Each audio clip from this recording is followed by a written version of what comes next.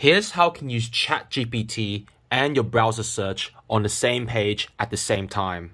First, you need to have an OpenAI account. If you don't, just search for OpenAI sign up, click on the first link and click on sign up, and it's completely free to sign up. Next, search for ChatGPT for search engine and click on the first link.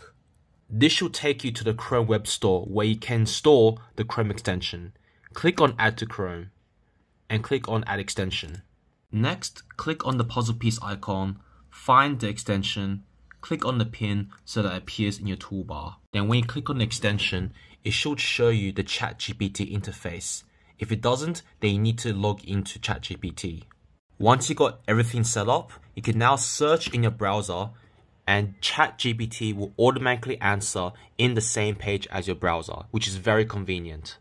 I really like this tool because I can have my quick answer here and then verify it through the search results. You can adjust the settings by clicking on the Chrome extension, click on this gear button, and here you can adjust when the ChatGPT will activate. You can also adjust the color theme here.